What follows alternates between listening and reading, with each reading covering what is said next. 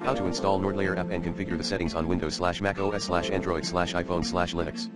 Download and install app. Once you've set up your organization, download and install the NordLayer application. Configure the app settings. Next, configure the settings. The exact functionalities vary depending on your app's environment and operating system. General settings: launch app at login, Windows/auto launch, macOS if enabled, the app will start running as soon as you start your computer.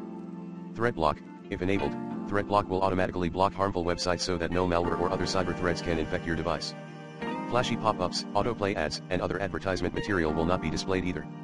Threat block blocks a website if it is related to any sort of illegal activity or if it was identified as unsecure in one of the trusted databases that evaluate information based on various factors and user feedback. Read more in Why is threat block blocking some sites? Kill switch, cuts off your internet connection to protect your data traffic in case your VPN connection is disrupted. Status notifications, displays a notification every time you connect or disconnect from the NordLayer servers. Auto connect, when app launches, automatically connects the app to the server upon starting when using a Wi-Fi network, trusted and untrusted, or Ethernet. When using untrusted Wi-Fi, automatically connects the app to the server when using untrusted Wi-Fi. Untrusted Wi-Fi is a network with no password or weak encryption. Auto connect to, allows you to select a country or gateway for the app to connect to. Trusted networks, networks you trust, example your home Wi-Fi, can be added to a trusted list. The auto connect feature for such networks will be disabled. VPN protocol, if the option automatic, recommended, is selected, the app will pick the most suitable protocol for your network.